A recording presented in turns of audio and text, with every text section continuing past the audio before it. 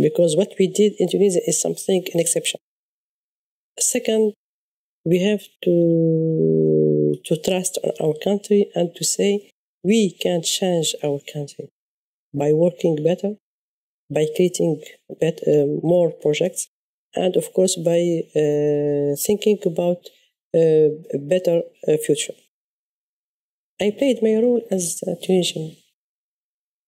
It was not so difficult for me because people, they respect me, I respect them, and they trust on me and I trust on them.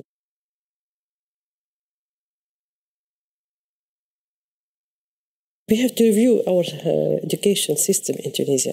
We have to review it because we have to think about creating jobs. We need to follow the needs of the market.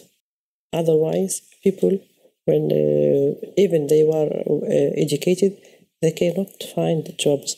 And for us, it's a big challenge in Tunisia. Education is one step, but it's not sufficient to be more creative.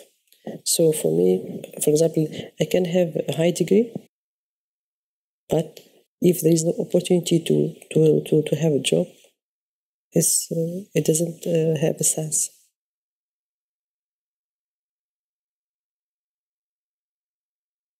My grandfather was an entrepreneur. My father was an entrepreneur. And of course, I'm working with my brothers and sisters. I learned from my father, and I learned from my brothers and sisters.